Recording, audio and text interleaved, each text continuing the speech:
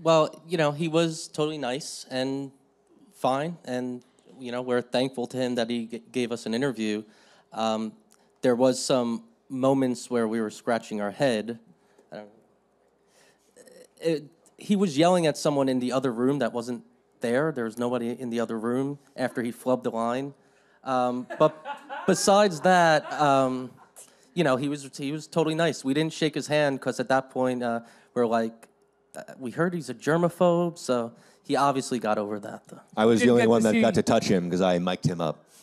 You didn't get to see the hands, then. That's what you're saying. Although after the interview, he called up Roger and he said, you should be careful of these guys. I don't think they have your best interest at heart.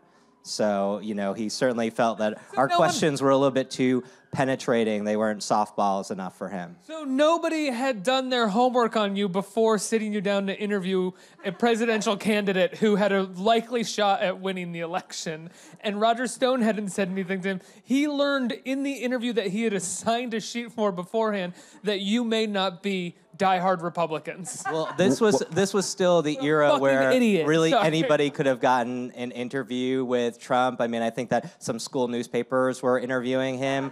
In the line behind you? Yeah, right. I mean, I can't say that it was because, we were such respected journalists that he decided to sit down with us. We just had a camera and it was pointed at him. And one thing we learned about Trump with Roger is that even in his largest, big business operations, he's still a very shoestring operation kind of person. He has a very, very small number of people that he turns to, that he trusts. He often fires them, and then a few years later rehires them because he doesn't really have anyone else that he trusts as much or who proven their loyalty to go to. So Comey will be coming back, is what you're saying? Comey ain't coming back, but someone like Steve Bannon, who right now is not fired yet, but he easily could be fired or brought back in. That's the way Trump operates in many ways. And when we interviewed Donald Trump, one of the questions he didn't like was that we asked him about one of his public feuds with Roger, where they were on TV calling each other losers. And that is the kind of relationship he's had with Roger and with a lot of the people in his inner circle. It's a very intensely love-hate relationship.